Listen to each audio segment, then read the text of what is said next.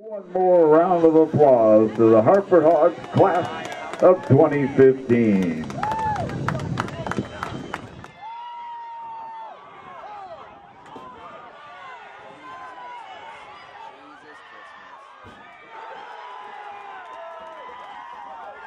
Fortunate loss here for the men's lacrosse team on senior day. 8 honored prior to the game, 9-8 in overtime to Stony Brook. And Pete, Stony Brook, Hartford, every time you guys play, it always seems to be fireworks. This one goes into overtime, the unfortunate loss. What happened in the second half that they were able to mount that comeback? Yeah, I just think we were a little careless with the ball. We wanted to play a little bit more 6-on-6, and I think some turnovers, some bad offensive possessions. I think we started missing the net, whereas in the first half, we were making their goalie make saves. I don't know how many, shots, things like that. I haven't looked at the stats, but I just think we had some really good close looks that we just missed the net.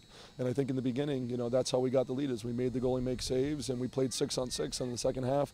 We didn't do quite as good a job of that on offense. But I think, for their team and how they've done, they had 3 or 4 man-up goals, and I think we did a great job. So I was proud of our seniors. I think, like I said, if that was my last game on this field, they should hold their heads high, because that's a top 20 team, and they took them right down to the wire.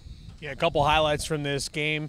Kevin O'Shea scores 4 goals. He's the senior. And then Ryan Vanderford, the freshman, was outstanding in between the pipes.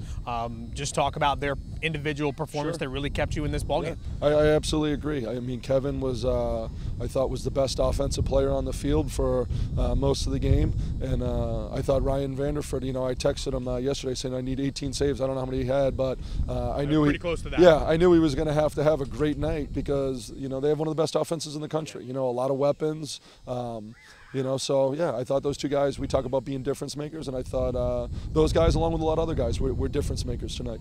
Well, we'll keep an eye on the game. Vermont and Binghamton play tomorrow at 1 o'clock, and then that'll decide the fate for the lacrosse team as they're 3-3 in America East. Stay tuned to HartfordHawks.com for all the latest.